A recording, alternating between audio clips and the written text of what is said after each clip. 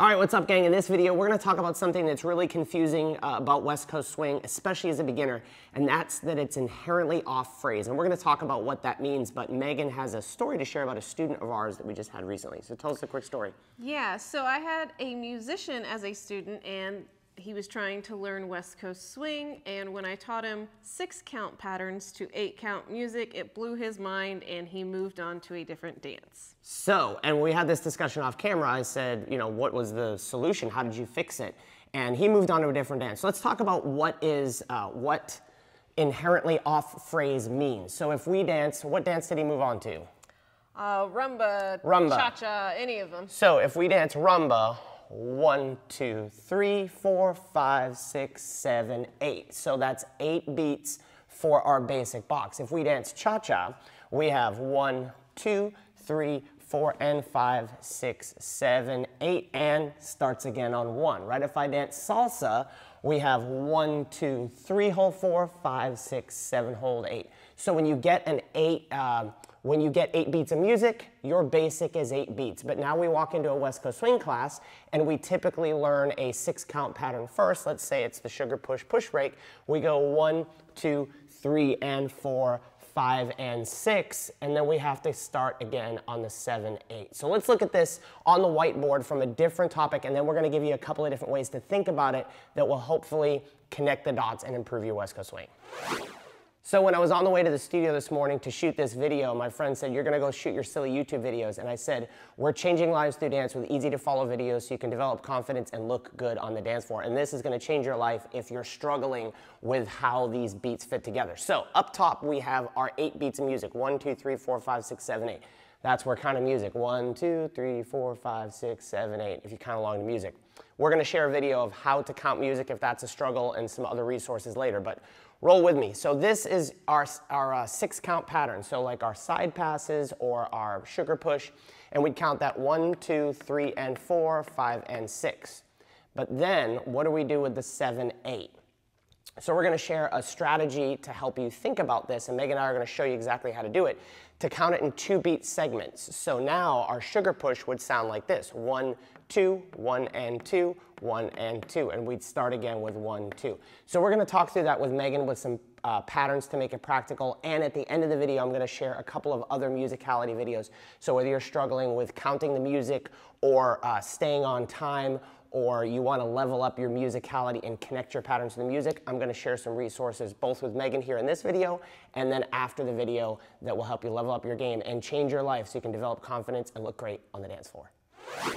All right, gang, we've got 2 ways for you guys to think about this, and we're just going to use a sugar push as our workspace, right? Something simple.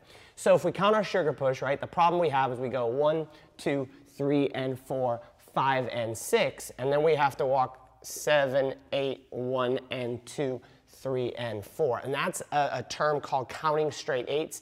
And if you're more advanced, we're going to reference that at the end. But let's go back to the 2-bit increments. So there's 2 different ways to think about this. I'm going to share one. Megan's going to share one. So I'm going to count in 2-bit increments.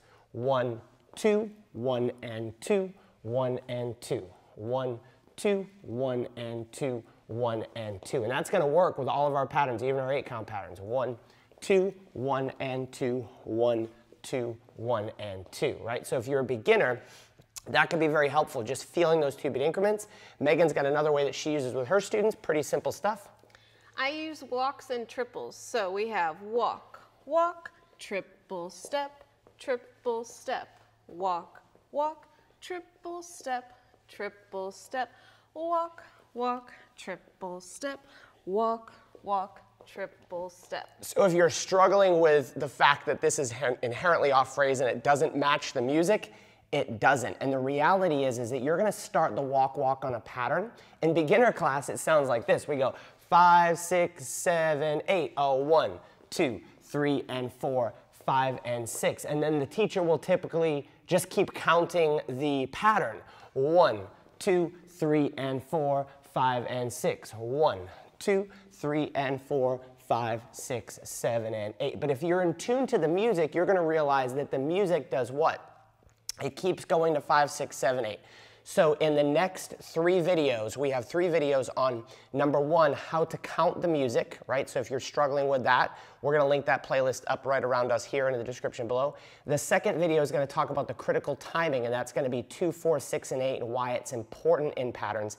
And the third video, we're going to reference this quickly here just to kind of whet your appetite, is counting straight 8s. And if you're really wanting to level up and connect your patterns to music, the fact that this is off phrase actually produces some really cool opportunities to connect your patterns to the music. So real quick, and we cover this in the last video, but counting straight 8s would look like this. 1, 2, 3, and 4, 5, and 6, 7, 8, 1, and 2, 3, and 4, 5, 6, 7, and 8, 1, 2, 3, and 4. So, all right, gang, so the next 3 videos in the series are right here, down below me. How to count the music, critical timing, and the key to musicality. Speaking about musicality, we have the ultimate guide to musicality. So the ultimate guide to musicality is a 17 video course, step by step, walking you through from how to count the music all the way down to how to connect your music, your patterns to the music like a pro, and you can get that right up in this corner.